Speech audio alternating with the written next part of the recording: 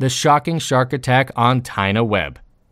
Former English teacher Tyna Webb was swimming against the shoreline at Fishhook Bay after 17 years. She accidentally faced the shark, which violently erupted from the water. Tyna tried to swim away, but the shark, especially one this massive and powerful, bit her in the stomach at 100 yards per minute, causing a significant abdominal injury. A great white shark would grasp Tyna's delicate 77-year-old body and shake her violently, ripping flesh and fat off. Beachgoers say the shark released Tyna and circled her 3 times before capturing her. Sharks vanished, alarming spectators.